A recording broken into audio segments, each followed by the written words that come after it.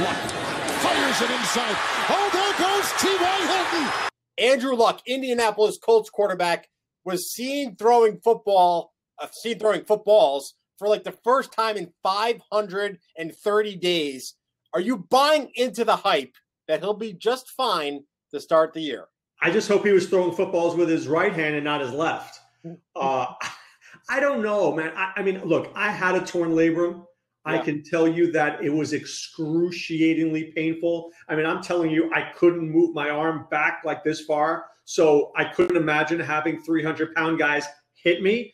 Do I think Luck will be back? Yes. Do I think that he may be undervalued? Maybe. Will I draft him? Probably not. Not where somebody else is going to, right? I would take Luck in maybe round 10, 11, 12. Somebody's going to jump on him sooner. That doesn't mean he can't come back, but I know what kind of injury that is. It's major. I mean, obviously he missed, a season and a half now? So I have trepidation with Andrew Luck. I'll draft him, but more I would love to draft him with another quarterback together and have two guys and have like Luck and Phillip Rivers or something like that. I think my team would be better if I did that. Let me talk to you about Andrew Luck's top target, T.Y. Hilton, ADP of around 51. I think he's super undervalued if we know Luck is healthy, but that's really the dilemma, isn't it?